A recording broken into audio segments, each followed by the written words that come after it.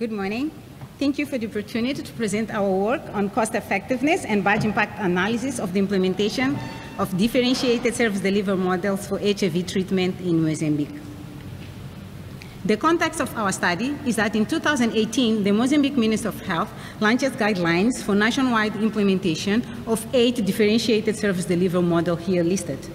Compared to conventional care, these models were expected to improve retention in care and to be less expensive to both the health system and also to its clients. So we conducted a cost effectiveness and a budget impact analysis to inform the Minister of Health on the economic impact of this implementation. The cost effectiveness analysis period was from 2019 to 2021, and it was conducted from 2 perspectives. From the Minister of Health perspectives, the economic costs included startup costs, antiretrovirals, laboratory costs, and service provision interactions.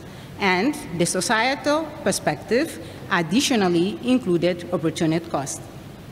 The budget impact analysis period was from 2022 to 2024, and the financial costs included antiretrovirals, laboratory tests, and service provision interactions.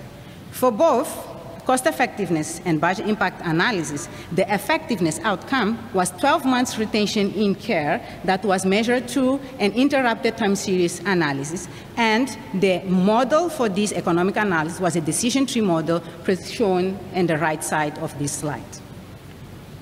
Here we present the results.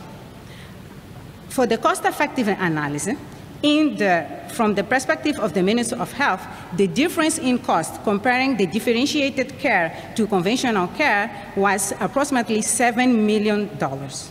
And from the societal perspective, this difference was approximately $39 million. And the difference of effectiveness comparing these 2 models was 15% in favor of the differentiated service delivery models. Related to budget impact analysis, this implementation was estimated to have saved to the health system approximately $14 million from the period of 2022 to 2024. In summary, differentiated service delivery models were less expensive and more effective in retaining clients 12 months after antiretroviral therapy initiation, and they generate cost saving for the health system for the period in analysis. Thank you.